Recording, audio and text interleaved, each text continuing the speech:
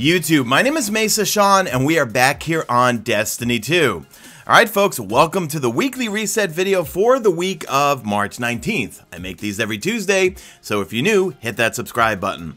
Before we get into all the activities to do within Destiny 2 for this week, download your hotfix. There is a hotfix 2.2.0.2, and I will link the full hotfix in the description as well as in the pinned comment. Not a whole lot of big changes, but worth giving it a read. Let's get into the weekly reset. For the Nightfalls this week, we have Strange Terrain. As always, it feels like Strange Terrain is a Nightfall every week. Alright, we have the Arms Dealer. We have not had this one as a Nightfall in a long time. And then we have Will of the Thousands. In terms of the Nightfall Strike exclusive loot, Strange Terrain is going to have a rocket launcher called the Braytech Osprey, which is like the Sins of the Past from the Leviathan raid with a little more velocity. Arms Dealer, you have a exotic sparrow called the Tilt Fuse, and the Will of the Thousands, you have a transmat effect. So if you get over a 100k score, you will get powerful gear. If you just complete it, you will get powerful gear. Alright, moving on to the Vanguard Strikes and also the Daily Heroic Story missions. The modifier this week is Arc, so use your Arc subclasses as well as use your Arc weapons. These two modifiers will change daily. Today we have Grounded and we have Grenadier. So to get some powerful gear, do 3 daily story missions, and for strikes, complete your daily strike, and then also do 3 strikes, but make sure you're using the same light element as one of your team members. So whenever you fly in, if you're flying in with randoms, make sure to check what subclass they are using. The flashpoint this week is over on the European Dead Zone. So you want to do public events, you want to do your heroic adventure here, your daily heroic adventure that is. That will give you about 30-35% towards your total flashpoint. But do public events, do a few lost sectors if you want, but the European Dead Zone is always full of public events. Once you reach 100%, go back and see Devram K, and he will have Nightfall tier rewards for you. If you were looking for any of the Ikelos weapons from Mars or from Escalation Protocol, this is the week where you can get your Ikelos shotgun, which even though it took a nerf, it's still a pretty good shotgun.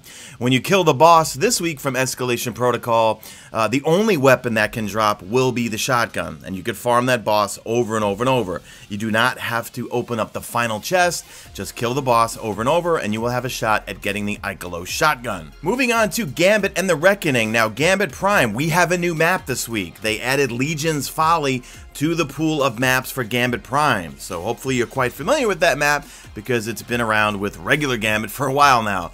So complete 4 Prime matches, you will get some powerful gear, and we've got our usual regular Gambit bounties right here that will give you powerful gear. But before you do these, make sure to go see the Drifter. We're going to go see him in a little bit here, but he's got a weekly bounty that you want to grab for regular Gambit that will give you some powerful gear. Looking at the Reckoning, you need to progress to 100 to get some powerful gear, but let's see what the modifiers are. Alright, so we have Arc Singe for the week. Now that will stay the entire week. It will be Arc Singe. Today we have Blackout and we have Heavyweight. In the Crucible this week, we have Lockdown for the weekly game mode to play. Seize at least 2 zones to make capture progress, control all 3 for a lockdown to win the round early. And as usual, complete 5 matches, you will get some powerful gear. Pet Revenge is always a great source for powerful gear. You've got a story mission, Broken Courier, you've got your War for the Dreaming City, where you just simply complete bounties, you've got your Ascendant Challenge, and you've got your Gateway Between Worlds. If you're new to Destiny 2, Pet Revenge is located on the east side. Simply put a marker on her and use your Sparrow from the landing zone. Now for that Ascendant Challenge, it is located here over at the Bay of Drowned Wishes. You simply go to the Bay of Drowned Wishes Lost Sector, you pop your Tincture of Queen's Foil before you enter it, and right before you're about to go in to kill the boss, or the area where you would kill the boss for the Lost Sector, there will be a big portal. Jump into the portal. This week's a pretty fun one, except you have to be careful not to fall to your death. I've done a video on this and I will link it in the description or in the pinned comment. It's an Ascendant Challenge where you're dropping down and down and down and down, and you gotta watch out because you will fall, and if you fall and you die, you will spawn outside and have to do it all over again. When you make it all the way to the bottom, there's a boss fight, and then you, once you complete the Ascendant Challenge, open up the chest, you have a chance at getting an exotic and also some powerful gear. Ada1 this week in terms of her powerful weapon frames, she's got the sniper rifle, she's got the sword frame, and she's got the auto rifle frame.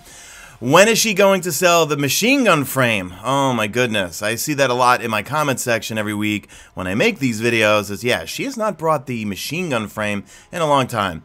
Anyway, to grab these, you need a ballistics log, and to get that ballistics log or ballistic log, you need to complete one of these 2 weekly bounties right here. Make sure to go see the Drifter. If you're just coming back to Destiny 2, these bounties will get you to 640 power within about an hour, hour and a half. These bounties right here, these will upgrade your synthesizer, depending on what kind of gear set you want to get. So just grab whichever bounties tickle your fancy. These bounties right here are all for regular Gambit, and this is that Gambit bounty that I told you about before, which is a weekly bounty that will give you powerful gear by playing regular Gambit. And then lastly, checking in with Tess Everest, looks like she has some new bundles here, and these have some legendary ornaments. Now, first off, these you buy with silver, which is real money right here. This stuff you can buy all with Bright Dust. So this bundle right here, you get a Notorious Engram, and you get the ornament for the Outlast. This one right here, and that's, let's see, 500 silver. This one here is also 500 silver. And this one, you get the legendary ornament for the Gnawing Hunger, and you get yourself a Notorious Engram. This was here last time. We got the Forward Scout bundle, and that's that ship that I said looks like from one of the Star Wars prequels. And a few of you guys said, wait, was he ragging on the Star Wars prequels? You know what, guys, to be frank, what Disney did to Star Wars, and I am a Star Wars junkie, you have no idea. The prequels are looking pretty good right now. Alright, looking at the rest of the stuff that she has for sale, let's see if she's got anything cool. What is this thing? The Praxic Finery. Probably saying that wrong. Alright, that's a beast-looking sparrow. I like it. I might have to buy it. How much Bright Dust is that? 2,500? I've got enough for it. Alright, we got another sparrow. We got a couple of ugly little ships. We got a ghost shell. We've got a moat projection. You know what? I'm going to grab that because that probably looks cool. All right, we've got the ornament for the Dragon's Shadow. I have that already. We've got an exotic ornament for the Rat King, so if that's your thing. We've got an ornament for, hold on, what weapon is this? The Night Watch, okay. Let's see. That looks pretty cool. Wow, yeah, that looks really cool. I don't have any of the Gambit weapons. Not one. I've had horrible RNG. And that is pretty much it. Oh, and also, I forgot to mention, when you're out and about, let me scroll back here. Okay. Go to Ikora Ray when you've completed 20 bounties. She will give you some powerful gear. And when you complete 5,000 XP for your clan, Soraya Hawthorne will also give you some powerful gear. And I mention that because these Eververse bounties, they also count towards those 20 bounties that you do for Ikora Ray. So that is it for the video, guys. Leave me a hashtag made it to the end, and we're in round 2 of Scuff Madness. You guys crushed it last year. We beat out a 1 million sub channel, and then this year, well, I'm sorry, we made it to round 2 last year, beating out a 1 million sub channel, and then this year, we beat a Call of Duty MLG Pro player, and right now we are in round 2 up against a Optic Teep or Optic TP or something. Optic Teep, I think it's called, but his code is TP or something. So if you need anything from the store, from scuffgaming.com, a new controller, some new sticks, a new shirt, a keychain, anything you want, use promo code Mesa Army and you will get a discount. So that's it, guys. Sorry for the shameless plug, and that is it. So do me a favor, drop a like in this video, only if you see fit. Follow me on the Twitter at MesaSean. Check out my stream, usually and always on YouTube, and that's it. I am out of here like Vladimir.